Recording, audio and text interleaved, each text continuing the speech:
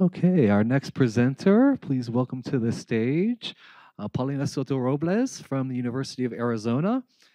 Her presentation is titled Evaluating the Multiscale Atmosphere-Geospace Environment Model through Comparisons with Auroral Observations.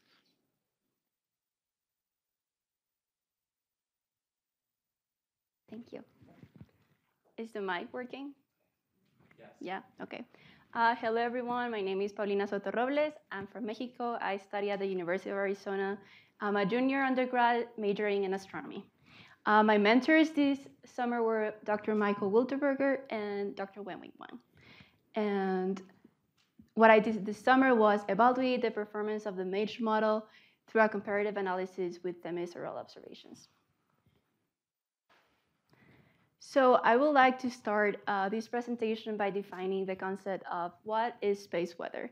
So space weather refers to the dynamic and ever-changing conditions in the space environment surrounding the Earth, driven by interactions by the solar wind and the Earth's magnetosphere, ionosphere, and atmosphere. Space weather can occur anywhere from the surface of the sun to the surface of the Earth. As space weather storms leave the sun, it passes through the corona and through the solar wind. When it reaches Earth, it energizes the Earth's magnetic sphere and accelerates the particles on the Earth's magnetic field lines, where they collide with the atmosphere and produce all sorts of phenomena. Each component of space weather can have different impacts on our technology. So this is why we care about it. So it can impact our satellite communications, navigation systems such as GPS, or power grids, pipelines, astronaut safety. It can increase atmospheric drag. It can affect climate and weather and our polar regions. For an example, in 1981, there was like this situation in Quebec where there was a major breakout of the power, and it affected 6 million people. So now, what is this big name that I gave at the beginning of the presentation? So what is a multiscale atmosphere-geospace environment model? So it's a physics-based predictive model of storm time geospace, which means the system of systems representing interconnected physical domains of the near-Earth environment. The MAGE model will span the domains of geospace from the lower atmosphere to the thermosphere, ionosphere to different regions in the magnetosphere. It will resolve global dynamics and critical mesoscale processes with highly precise technical techniques. I talk in a future tense because this is an ongoing model. Right now, they're in phase 1, so they have fully two-way coupled the Gamera model, the RE-CM, the ring current model, and they have done the TCM model that will be substituted by the WACCMX model. So in simple terms, it's a big model that will predict space weather in lots of different regions on Earth and near-Earth environment. So how are auroras related to space weather? So auroras are directly related to space weather because they're one of the results of the geostorms and are the most visible and fascinating manifestations of it on Earth. So auroras, also known as northern and the southern lights, or borealis and australis respectively, are natural light displays that occur in the polar regions near the Earth magnetic poles. They're caused by the interaction between charged particles from the solar wind and the Earth's atmosphere. So on the right part of the slide, I'm showing a really simplistic scheme of what steps needs to happen for an aurora to form. So first, the solar wind approaches the Earth. It interacts with a magnetosphere. The charged particles that come from the solar wind enter the atmosphere, where they interact with the atoms, excite them, and emit visible light. So now to the research part of my project. So as you might remember, my purpose was to evaluate the performance of the model using auroral observations. So for this purpose, I had two data sources. I had the run results from the simulation, the MAGE model, and we used THEMIS on-ground all-sky imagers that are mostly located in the United States and Canada.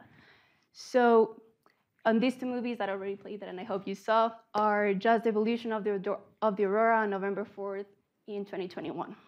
And you also can see the names of the instruments that were used in the THEMIS all-sky imagers. So why did we choose this date? So I'm going to give a little bit of background on solar physics. So solar cycles refer to the periodic variations in solar activity that are approximately 11-year cycles. These cycles are characterized by changes in the number of sunspots, solar flares, and coronal mass ejections, which are pretty much just a mass of plasma flying through space and into Earth. During solar maxima that we are actually reaching is where most of these geomagnetic storms become more frequent and strong, and it should be here around 2025. So geostorms are becoming more frequent right now. So in November 4, there was this big geostorm. There was actually really two recent ones that happened in March and April, but due to limited data, we couldn't work on them for the purposes of the research. On the first plot, you're looking at the disturbance storm time index, which is just a fancy word for how we're able to measure the perturbance on the Earth's magnetic field. And so a more negative number means a stronger perturbance on the magnetic field, and a closer to zero positive means almost no perturbance. So as you can see, at 9:15 UT time, it's one of the peaks for the DST index, and it matches with the activity, the auroral activity from the simulation results at 9:15 too. So in the plot that you're looking in the downside of the slide, I integrated the total energy flux from the results of the MAGE model and over the whole day.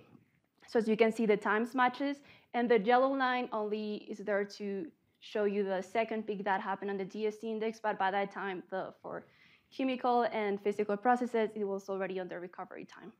So that's why you don't see another peak on the auroral activity. Here, I'm showing a little more background on auroras. Auroras have three phases. They have growth, expansion, and recovery phases. For the purpose of this research, we only were able to concentrate on the expansion phase. But for a fun fact for aurora hunters, this is the stage of the auroras that they're usually looking for because it's when it's the brightest. So yeah. So now onto the data analysis. So as you might have realized on the first two movies, the Themis all-scale imagers gave us the data sets in terms of intensity, while the MAGE model results gave us in terms of energy flux. So there's a discrepancy on the terms of units that we're working with. And also, I will go more in depth a little bit later, but we had to go into some grid resolutions with NESSI. But for the first part, the resolution for both was the same. It was 1 latitude longitude per grid box for both of them. So we didn't have to worry about that then. We normalized the data on a scale from 0 to 1. And on the first two plots, you're just looking at the data sets, normalized values, and magnetic local time. So if you remember the polar grid, the midnight in magnetic local time represents 180 degrees. So we're looking at midnight and before midnight around 135 degrees. What you're looking at is where, at what latitude, the auroral activity happened. So as you can see, at a given moment in time, which is 1235 UT, does not happen in the same colatitude. So they don't happen at the same place. And on the plot on the right, it's just a more generalized view. It's a full width half maximum, so the width of that peak. And you can see that on the MAGE model, the full width full half maxima is more constant. It doesn't show us as much movement as it shows on the Themis all-sky imagers. Okay, so here, the times that you're looking at is 0, 7 UT, and 10 UT. They were random times. They don't have a specific purpose.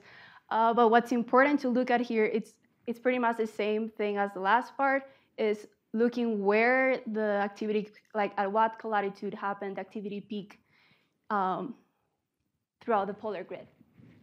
So you're looking at from 5 magnetic local time through 1 p.m. So yeah, you can see there's not a lot of correlation between the two data sets. So now, the important part of the research. So about a week ago, we realized that the data that we had gotten from the Themis all-sky imagers captured cloudy data, which was giving rise to a decreased quality of the data sets overall. And you can also tell from the movie that the sky coverage was not extensive. So we're comparing the observations with the model, but the model has these data sets from the whole polar grid, while the Temesol-sky imagers only pretty much concentrated in the second quadrant, and there's like blank spots of data. So last week, I rerun the code, and this is from the new data set, which doesn't show as much discrepancies as the other ones, but there's still a lot to do. Same thing, we're looking at a specific region of the polar grid right before midnight, so right before 180 degrees, so still the second quadrant. And we're looking where, what latitude the activity peak happened. So for this, I run in different times in different regions in the polar grid. But for this specific timing at the peak at 9:15 UT, we got a root mean square error of 0.45. So since we normalize the data from a scale to 0 to 1, this is a pretty significant error, which tells us like there's a big discrepancy. So key takeaways. So we found discrepancies between the two models, both MAGE model and the observations, indicating variations in auroral peak locations at a specific moment in time. The limitations of the predictive model and limited spatial coverage contributed to these differences, and we got a significant error. When I rerun on different times, the error was between 0.3 and 0.5, so the mean was 0.4. So future work. So we know that there's a lot of work still to do on the MAGE model. As I told you, we're still on the first phase, and there's still a lot of physical processes that need to be added to the model for it to give an accurate prediction of what space weather is. One of them, I know they haven't implemented the magnetosphere-ionosphere coupling, so that should give that should have a really big impact on the data sets that we have. Also, for having better comparisons, it would be nice to improve the models with resolutions, because the University of Calgary, who are the people who provided us with the Temesol-sky imagers data sets, they're moving into a bigger or better resolution, which would be about a third of latitude per longitude per grid box. So we have to match it to be able to compare it with the MAGE model results. Also, it would be nice to have a more extensive data coverage covering the whole polar grid, the 360 degrees and multi-time, and excluding cloud obscure sites from the files. I would like to thank my mentors, Dr. Michael Wildberger, who was working remotely with me, Dr. Wenbing Won, Dr. Long Lee, which was not my mentor, but for his patience, Jerry Sikan, Elia, Ben, and my fellow NESSI Cypress Stars interns, and NCAR and NSF for this opportunity.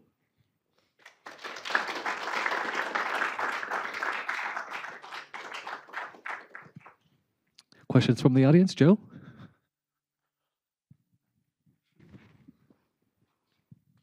Great talk. So yeah, my question is, have you ever seen Aurora Borealis in person? I have not, and I want to. Like, I will for sure at some point in my life, but I haven't yet.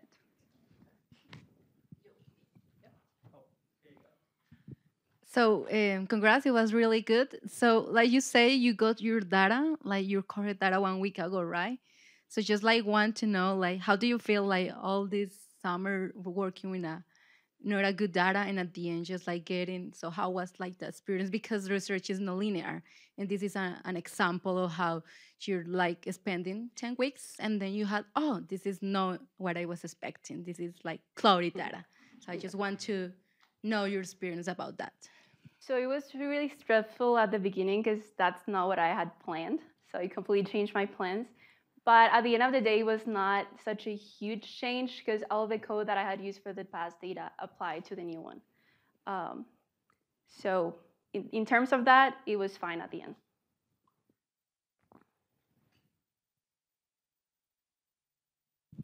Hi, Paulina. Great presentation. I'm curious, what causes like the different colors in the auroras?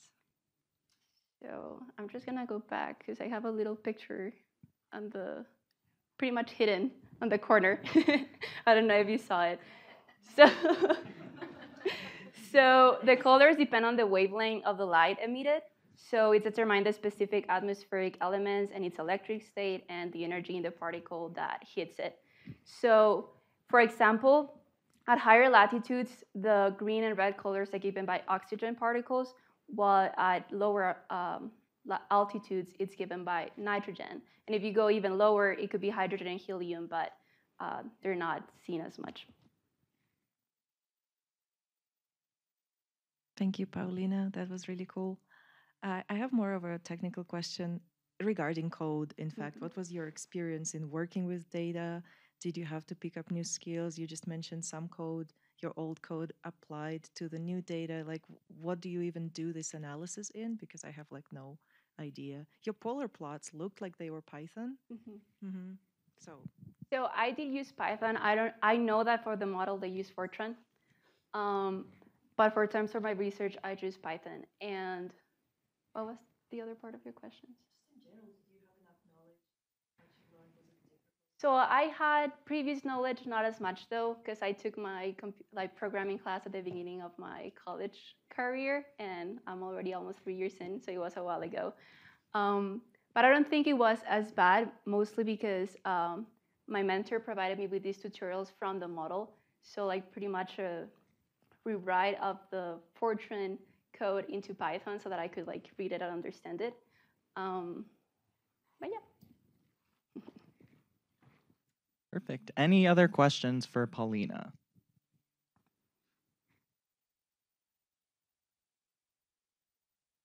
Thanks, Ben. Awesome job, Paulina. Thank you so much. Can I?